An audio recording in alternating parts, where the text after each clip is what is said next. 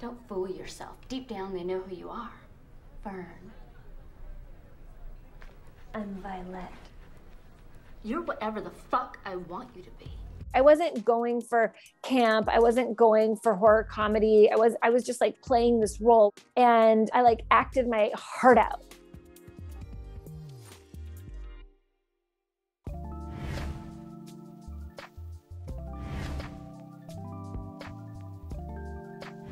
How, when you got this script and you're reading these words on this page, how is it hitting you at the time? Oh my God, like this movie is larger than life. It's so fun. These characters are so crazy, so over the top. Our clothes, like our outfits, how they acted, like the teachers, I mean, like everything. No!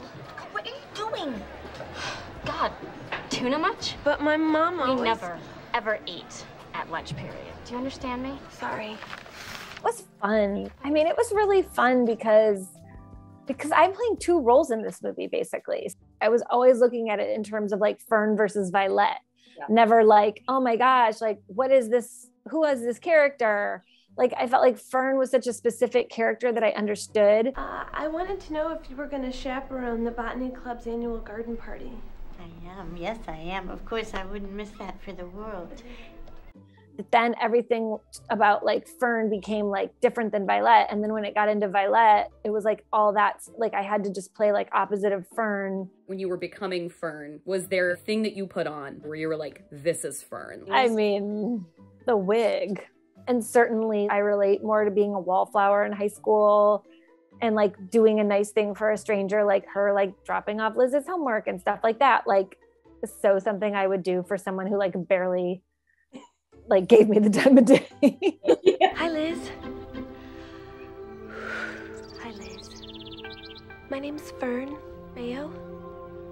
Like hold the mayo? And so when in the inverse of that, when you're stepping into Vylette. Hi, Fern. I don't know a Fern. What? My name's Vylette.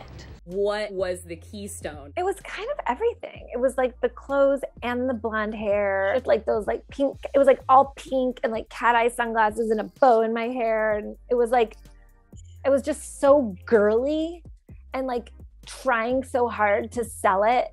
When we encounter Vylette on the hood of a Corvette, what is that like filming that scene where you're on the hood of the car in this extravagant outfit and you are just throwing your hair around? I was really stressed out because I couldn't drive the car because it was a stick shift and no one asked me if I could drive a stick shift. So like when I'm pulling into my spot, just know the reason you can't see the back of the car is because like two Teamsters are pushing the car into my parking spot. And then the second thing that stressed me out was when I was sitting on top of that car, that like pink suit had rhinestones on it. And I was so afraid of scratching the paint with those rhinestones. Like I'm so my dad's daughter. And I'm like, this is such a beautiful American car. And it's like mint. I mean, this shit was cherry. And I'm sitting on there with these like little teeny tiny like metal spikes. And so while I'm like rocking out, I'm like really trying to focus on like keeping my butt in one place and not scooching around so that I would scratch the paint.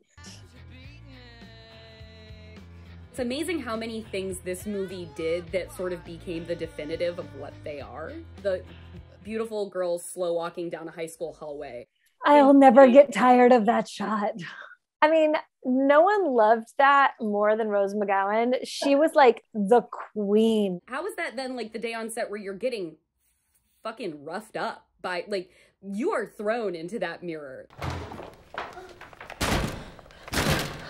What the fuck are you doing? Exactly what you taught me. That was not a great day. Oh no. You're like, and that is what that was not a great day. It was not a great day. I think all of us could have used a few more rehearsals.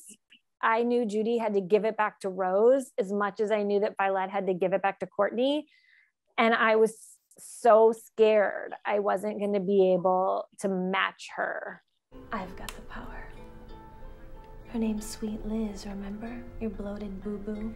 I'll fucking shred you, you whore. One of the most interesting things I read when I was reading interviews for this was Darren talking about how in creating Jawbreaker, he was talking about like being gay, growing up, being in high school. A lot of fans come up to me with tears in their eyes.